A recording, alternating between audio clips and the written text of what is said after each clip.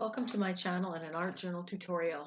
This one, we are using napkins and stencils to create our focal point. So here is the napkin that I am using. And I love this. I love angels and I love the feel of this. I love the background. There's so much I love about this.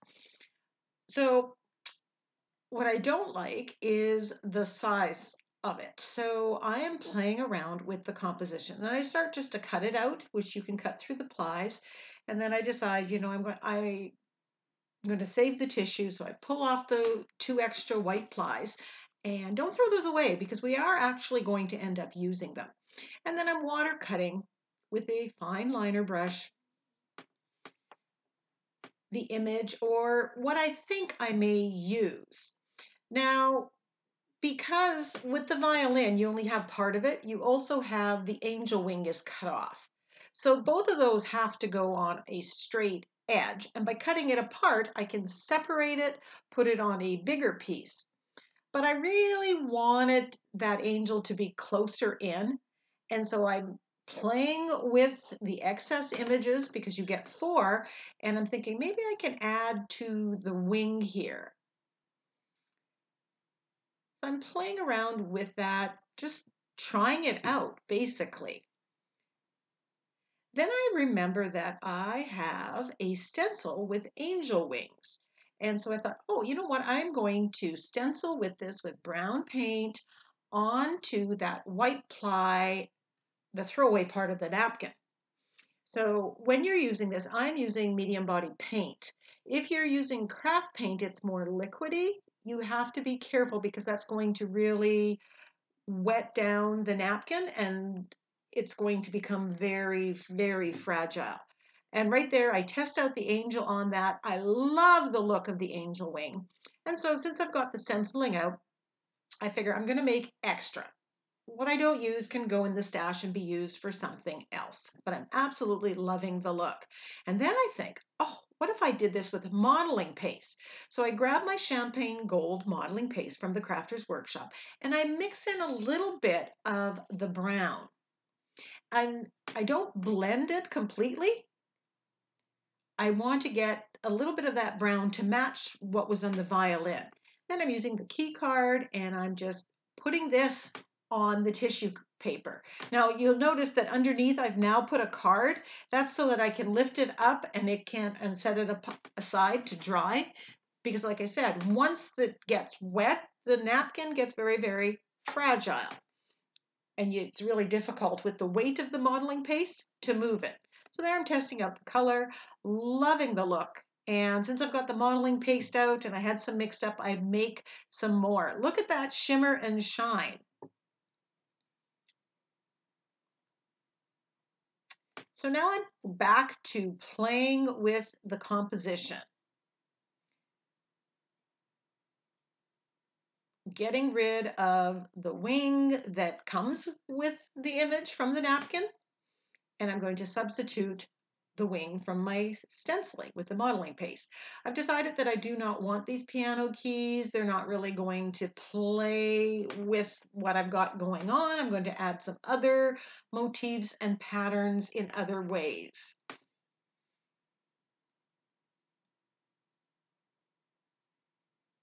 I think I can do lots in that empty space as well as a sentiment. I got these stamps. They are from Stamperia, and they are available in Minnie's Napkins. And I will put a link to that in the description box below if you want to go check them out. And I decide I'm just going to stamp these on, again, the white plies of the napkin. These have music notes, and I'm thinking some of that's might work well with what I've got going on. Then we've got this music score here. If I don't end up using it here, I know that it will go in my stash and I can use it. Now, if you're wondering why I'm just not stamping this straight onto my art journal page, I could do that. This is going to allow me to play with the positioning of it and to overlap. I have more control. If there's a part of the image that I don't want, for whatever reason, I can edit that out. And it is also going to give me some more texture on the page because even though the napkin is going to go translucent, it will impart a certain amount of texture to the finished piece. And when we want mixed media, we want texture, we want pattern. Now, a lot of this pattern we aren't going to see at the end, or very little of it is peeking through.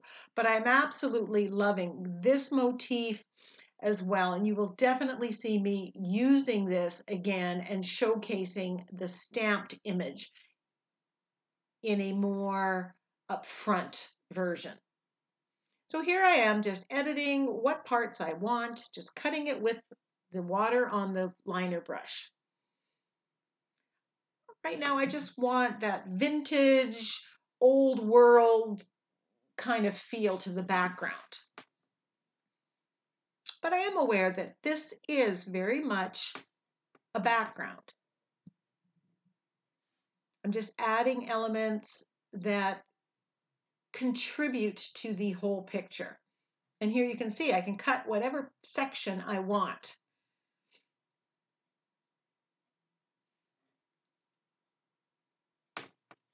So again, I'm playing with the composition.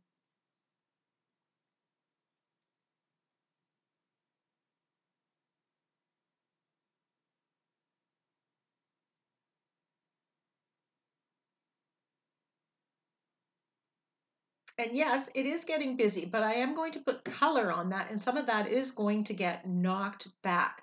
Now that my modeling paste wings are dry, I'm water cutting it and cutting out the wings parts, getting rid of any excess.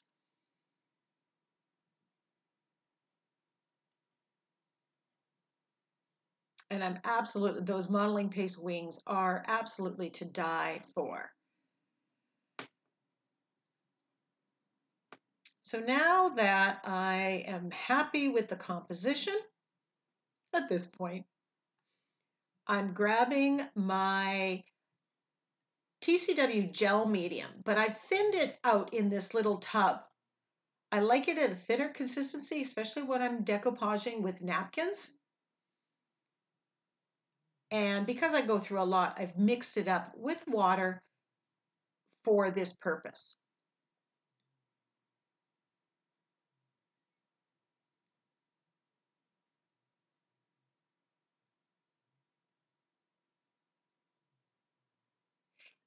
When I get to the end of this, I realize that composition-wise, I could have now snugged that angel right up against the violin because I've added the wing. The reason I needed it to be on the far left side is because the wing was cut off. But since I fixed that problem by using the stencil wing, I could have snugged it up. And if I was doing this page again, that's what I would have done. I would have put the angel back where in its original position next to the violin in that bottom right-hand corner. And I think that would have been a better composition than what I did end up with. But like I say, sometimes you win, sometimes you learn. And I did solve the problem, but then I kind of oversolved it. Cutting off the excess. And yes, right now it is very busy. So I grabbed some pink. There's a little bit of pink in that napkin and gray and the brown. So I grabbed those colors, mixing with white gesso and some Naples yellow. And I'm mixing it on my glass media mat, and then I'm just putting that on. I'm cutting off the edges. I'm knocking back some of the pattern. I'm just mixing these colors right on the page. And warning, it goes through an ugly stage times 10. But I keep telling myself, you're not done. You're going to be adding more. You're going to be shading the angel and the violin to make them stand out as focal images. You're going to add the sentiment. It isn't over till it's over. But I admit that as I was doing this right about now, it was like, ugh. And I think part of it is also because it's such a light pastel-y background, and that gray isn't something that I'm normally used to working with. And so it kind of fights your natural inclinations when you're doing it. But I was determined to push through. I'm wiping it off with a baby wipe here and there, adding more.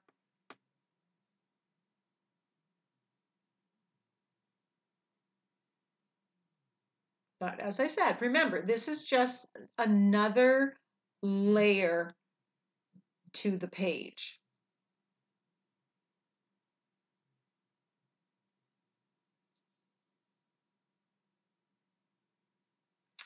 So I grab the stencil called Endless Swirls, and I'm using the gray mixed with the brown, the straight up gesso to stencil with and impart some patterning, some interest into the background. I'm using one stencil, different colors that are all in the background. And this is really, it's really giving it that vintage wallpaper kind of feel. But it is also getting a little busier. Here I'm putting the white gesso through, and it's giving some pops of brightness, and I really like that. Really adds to it. It works really well with the lightness of the angel.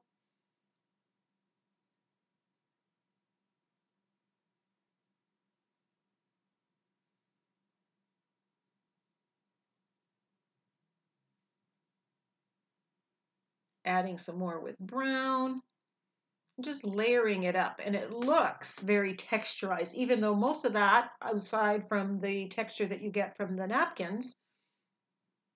Now I'm working on shading the focal images. I want them to pop. So I'm coming in with brown here. I'm shading to make that violin stand out more against the very busy background.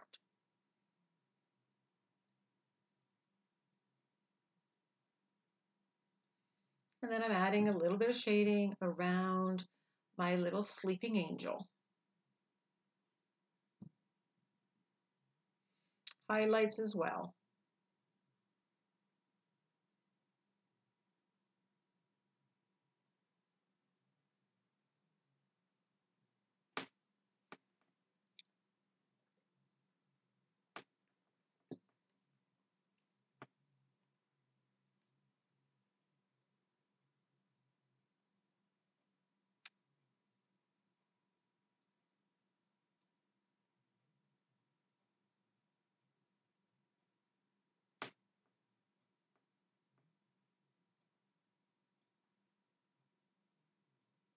Now I'm getting the matte gel medium that I've thinned down, and I'm gluing down the angel wings. Now the white part that is on its napkin goes completely translucent, and you actually end up seeing the color and the pattern, that whatever's behind it comes through. Now I grab my Inktense blocks and I shade around the edge and then activate it, and it gets that watercolorly look. The Inktense blocks, if you're not familiar with them, are watercolor like, but they are made of ink. So when they're dry, they are permanent. And here I'm using, I grabbed the wrong color, which ended up being very much the right color. It was kind of a pinky, chocolatey color. I think that was the name of it. So I had to grab and look. Just adding, and that little bit of highlighting around that angel really made that angel pop out.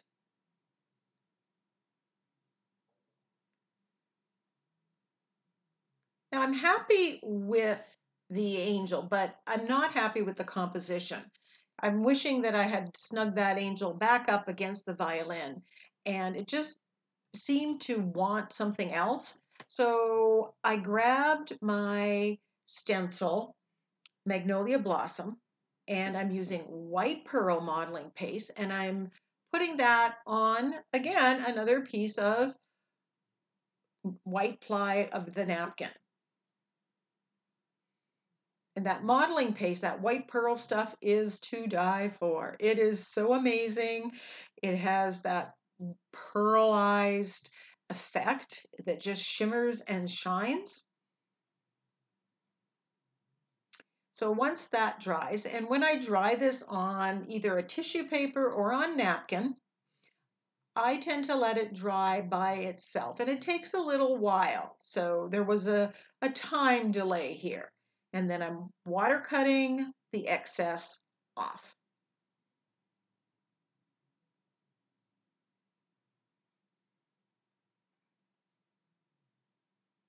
And as usual, I do more than what I think I'm going to use. That allows for any creative oopses that happen.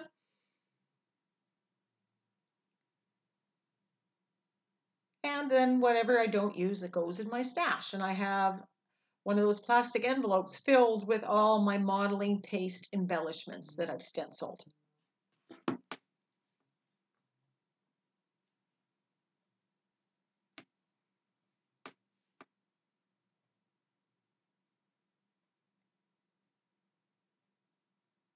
So I play with the composition a little bit.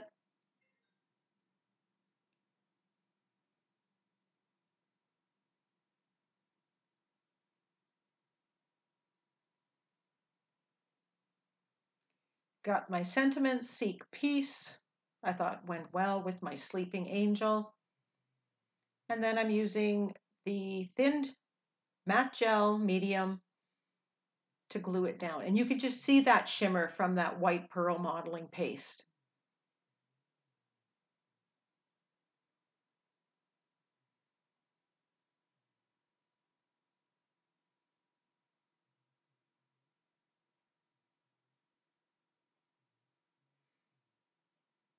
Thinking maybe I could put another one here.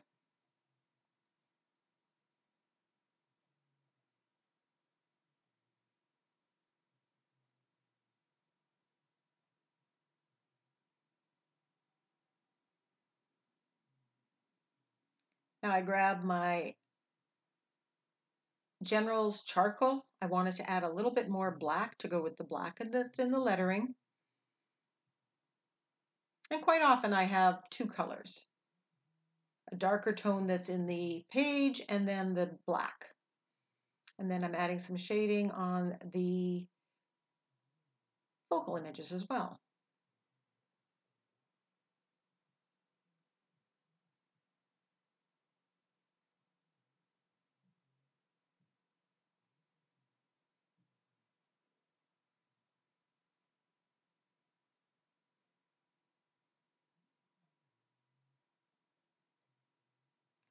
And then I thought I was pretty much done, but I decided to add some gold splatter and then some brown splatter, wiping it off the angel face because I didn't think that looked particularly appealing.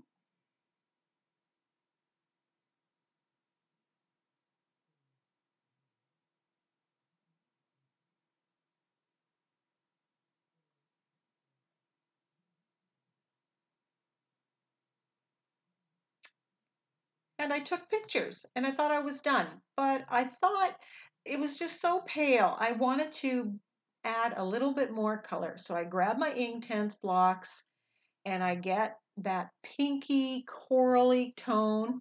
I match it by looking at my swatches and I'm just using water on a brush, dabbing it on the block, and then adding color a little bit more to heighten the color in some of the places on the page. And I don't show all of this because I just played around till it looked good to me. But I did want to share with you that you can beef it up. If you want to use acrylic paints, you can. You just need to thin it down so it's more of a wash. Then I thought I needed some script. So I used the Tim Holtz, I think it's called Reflections, but I'll link that in the description box below.